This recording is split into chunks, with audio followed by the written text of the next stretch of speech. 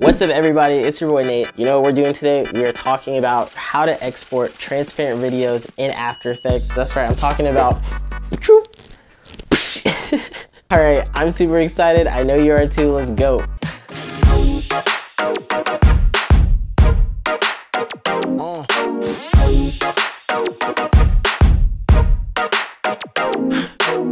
Okay, so this technique is super useful whether you're making animations, gifs, lower thirds, titles, you name it. It's super dope because the versatility that you get from having a video with a transparent background is just endless. We're gonna get right into doing that. So I literally use this technique throughout the channel on a whole bunch of videos or even client projects. And yeah, it's just really useful for a whole lot of reasons. We're gonna jump right into it. Okay, so let's get right into this. We're wasting no time at all. We're gonna hop right into After Effects.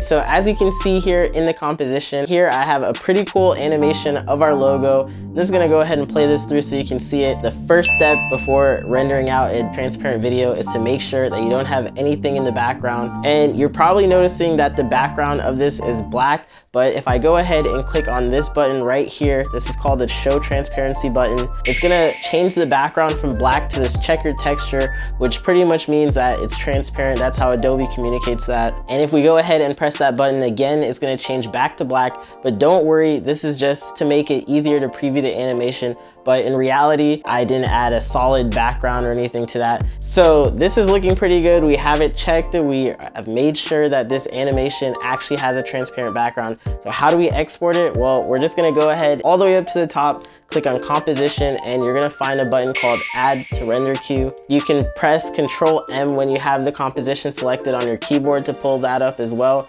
Or if you're on a Mac, it's gonna be Command Control M. Okay, so next we're gonna go ahead and change the settings of this export. Now by default, you're gonna probably see this blue text here that says lossless or whatever it says.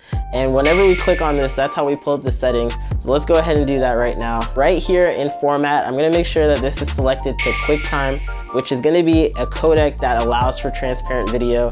And then all the way down here in the video output section, I'm gonna change the channels from RGB to RGB plus alpha, which is super important. It's like the most important step to make sure that you're doing when rendering in After Effects, because by default, if it's just set to RGB, anything that's transparent with the video, even though we've made sure beforehand, is actually gonna get rendered as black. But when we keep RGB plus alpha, then the transparent information, which is also called an alpha, is gonna be stored inside of that video for us to use later.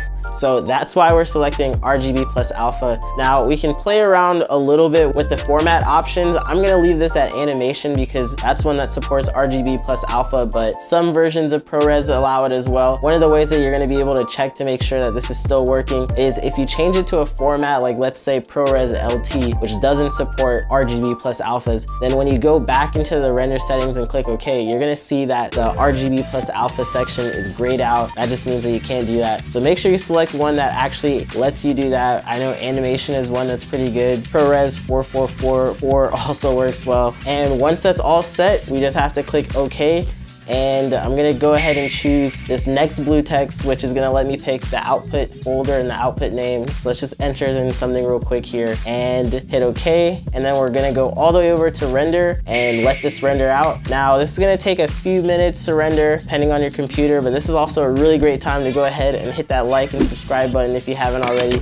Make sure you turn on notifications as well, because I'm gonna be going over all sorts of cool After Effects stuff and you don't want to miss that. Let's check back into After Effects. Cool, so it looks like the render finished. I'm gonna go ahead and open this file up just to check. And what you're gonna notice is that on my computer, it's showing up with a black background, but that's just because that's how Windows is rendering it. But when I take this into something like Adobe Premiere, or let's just open this back up in After Effects in the same composition, I can go ahead and add all sorts of different videos behind it. I can change the background color, I can do all kinds of things. And this makes it a super versatile video file now in animation. I actually use this in our email signatures at the bottom so that whenever people are getting it, it's not showing up with a a black background, but whatever background works. You can use it on websites. It's literally endless possibilities. So cool, you are all set to make transparent videos. I hope that was helpful. Let me know what you think. If you want me to go over something else in After Effects, just leave a comment down below. If I don't get to it, maybe someone else who's reading it is gonna also get to it. As always, I hope to catch you on the next one. Peace.